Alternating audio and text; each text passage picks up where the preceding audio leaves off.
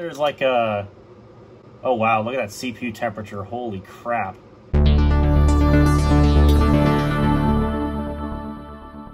Good day, folks. I hopefully have a relatively quick video to make in this time frame of me not having enough time to make videos. Here we have the HP Pavilion 522c out and on my bed, and we're going to do something that's probably not necessary, but I'm going to do it anyway because that's just the kind of thing that I do. I'm actually in the process of scrapping some old computers, and in the process I found one that I knew had a bad motherboard, but it had a good CPU, one that would actually work in this system and be a little bit more powerful. And since this system uses an Athlon XP processor on socket A, or for those who want to be more specific, socket 462, and it's also got an AGP video card in it, I figured a better CPU wouldn't exactly hurt, especially because I don't have to actually buy one off of eBay. Now, the current processor in this computer, if I'm not mistaken, is an Athlon XP 2000 Plus, which runs at about 1.66 gigahertz. And for the time period, it was a pretty good CPU for the money, since this system was actually a fairly decently optioned machine back in 2002. At least I would think it's about 2002. Obviously, the video card was a later upgrade. Since these did not come new with the Radeon 8500 that this one has, they would have used whatever integrated graphics is on the motherboard, as you can see right there. But this one has an additional video card right here. But the CPU, I believe, was an Athlon XP 2000 Plus, and it also shipped new with 256 megs of RAM. And I believe the original hard drive in my case was a 60 gig hard drive. So overall, not the worst spec machine from the day, but I mean, obviously it was certainly faster than a Pentium 3 and a Celeron for that matter. So I guess you got what you paid for, except for SSE2 support because Athlon XPs. And of course, this has a CD burner on the top and a DVD drive right there, floppy drive, and on the front it's got 2 extra USB ports, since the motherboard only has 2 onboard ports. So this has 4 USB ports, which for 2002 was about right. Some of the Intel boards had all 4 USB ports on the back, but this one has 2 on the back and 2 on the front. So could be inconvenient, but you know, then again, your peripherals most of the time would use the old legacy connectors, and your USB would only be for like your flash drives or potentially other things like a webcam or something of that nature. Anyways, I am blabbing. Let's get the side panel off and let's get into this machine here. So I believe this should be a fairly easy procedure to do. All we really have to take care of is this baffle here, which is held in by 2 plastic clips up here at the top, and then that should just move away. And I'm hoping that there's not too much dust out in the heatsink, but I guess we'll find out because this is an Athlon XP, so anything really goes. So I also, while I make this jump cut inadvertently, because it's also perfectly timed, I need to get my screwdrivers out, so I'll be right back. Actually, to be fair, there's not a whole heck of a lot of dust in here. And another good thing, I don't see a lot of capacitor plague in here either. All the caps actually look pretty good, so that's not too shabby. Also, the single stick of DDR is definitely in there. At least it looks like it's DDR because there's only 1 notch on the RAM, so nice.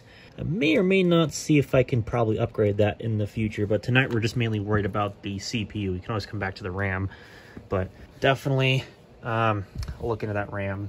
So, typical old socket 462 uses the same style of mounting hardware as old socket 370 boards, so hopefully I can get at least one of these clips off. I think I gotta come at it from this side. Fortunately, I've got my flathead screwdriver to do this.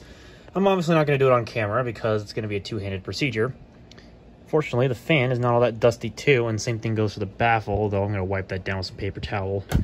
But anyways, let me see if I can wrangle this heatsink off real quick. Well, it wouldn't be a monetizer-friendly video without a little bit of some gore, am I right? No, I'm only kidding. But yeah, got me good. Wouldn't be a computer upgrade video without a little bit of blood drawn, so that's fun. But hey, at least on the bright side, and at least I can say this much, we can reach in here with our good hand, and our heatsink is out. So that's awesome. And there lies our Athlon XP 2000 Plus, presumably. I think that's what this is. So we should just be able to release our old friend, the socket, carefully, because old brittle plastic. Okay.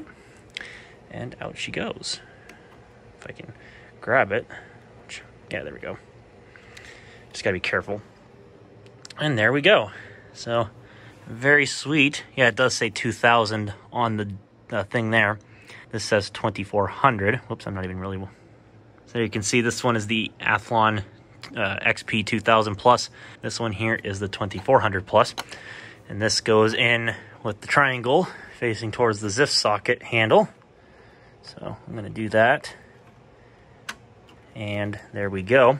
I do need to clean it a little bit, but I'm going to go first take care of this because that's delicious.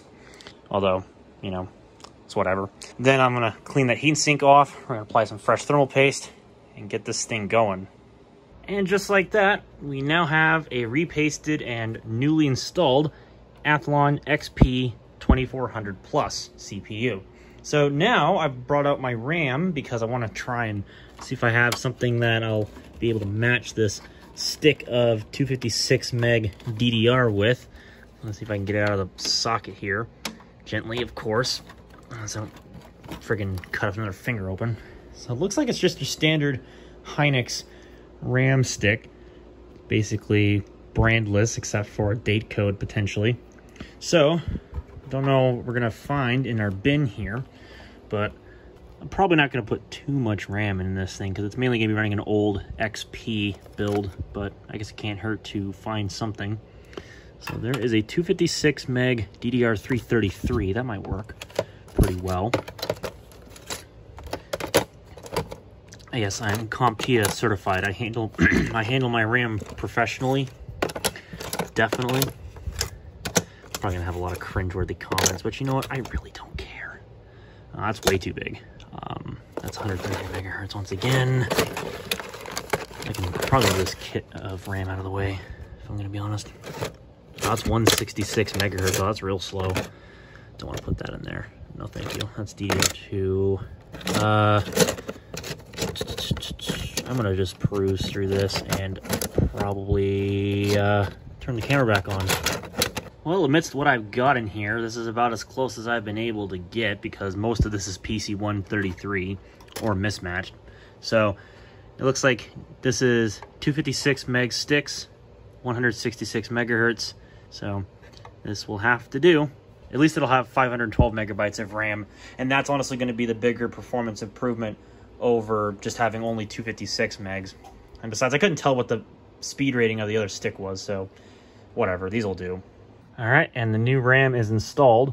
It's kind of a bear to get it in there because that last RAM slot there is right below the hard drive, and so you basically have no clearance to get that second stick of RAM into its slot. But whatever the case might potentially be, we have the system upgraded. So let's go ahead and put back on this baffle here for the heatsink, which just obviously clips into place. Well, I mean, for what it's worth, it clips into place. And there we go. All right, now it's time for the most nerve-wracking part.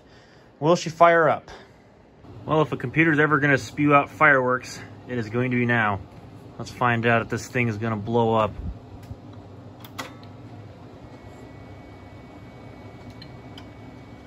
All right, well, she powered on. No dead shorts.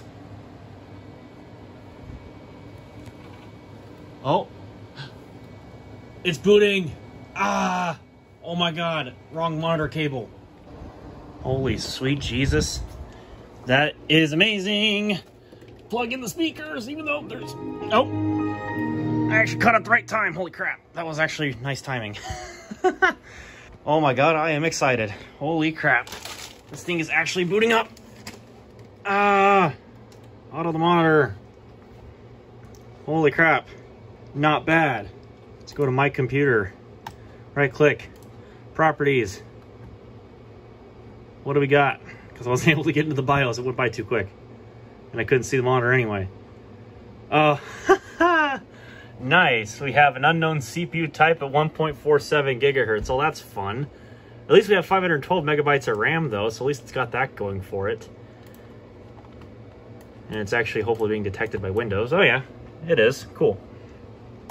So that's interesting. Why does it say unknown CPU type? wonder if it shows up that way in Device Manager. This CPU did come out a little bit later, so I wouldn't be surprised if Windows doesn't directly support this. Or maybe that's just the thing with the motherboard. That could also be. Because I'm not sure what BIOS revision this motherboard has on it. I don't remember what the BIOS key is on this thing either. Is it like delete or F1 or something like that? I honestly cannot remember. This thing's BIOS goes by in like 2 seconds, so I can't really tell. So we'll just have to spam key presses here. Okay, I'm gonna have to set you guys down impromptu-wise here just a moment. And I guess we'll find out. I mean, if it's gonna be the case where it says that and the clock speed will actually be lower, which is obviously what it's doing right now, then obviously it's not gonna stay in here. I can't have a CPU upgrade be a downgrade, if you will. Let's see. It has a BIOS of the 3rd of July 2002. Yeah, interesting. It shows the 2000 megahertz with the 266 megahertz bus. So that's showing up. This monitor looks really flickery. I'll fix that real quick. So it is properly seeing the clock speed, but obviously it's not seeing that there is a Athlon XP 2400 Plus. Very interesting. I wonder if there's like a... Oh wow, look at that CPU temperature. Holy crap. It's already running at 67 degrees. Damn. That's not good. And I did paste the CPU down onto the heatsink too, but she's running toasty. So I'm going to definitely have to look into this. Well, dang, that's a shame, because I was really hoping this was going to work out, but maybe that's for the better that I don't touch this. OEM systems, people. OEM systems. All right, let's cut the power before we roast the CPU to death. All right, well, this is interesting. I just rebooted the computer, and as you can see, it's now running at the proper 2 gigahertz. So, I mean, as long as it's working, I don't really care too much. I mean, because obviously that's the thing with the BIOS. Maybe there's an update that I can apply that would actually fix that. Not going to hold my breath because as I've been looking online, nothing's shown up. So I'm not expecting too much to come of it, but that's fine. But I think I'm going to probably run like, I don't know, Service Pack 1, 2, or something like that to bring this thing up a little bit as far as its support goes because, well, why not? So, yeah. But otherwise, I mean, as long as it works, that should be fine. I don't really have anything I can test this with. I should probably, like, bring up my disk install of Half-Life, and I can try that on here because I've got the GPU drivers running, so maybe I'll have to see what I can pull up here. All right, so we're inside of CPU-Z here, and as you can see, it does recognize this as a thoroughbred AMD Athlon XP running at 2 gigahertz, although, of course, it still loves to call it the unknown CPU type by the motherboard's specification anyway.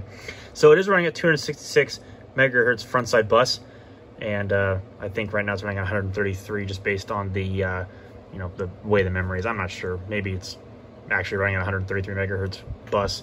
Don't know for sure. But what I do know, look at that voltage. Holy Christ, that is a lot of voltage. Maybe that's why the CPU is running so dang hot. That's a thonk.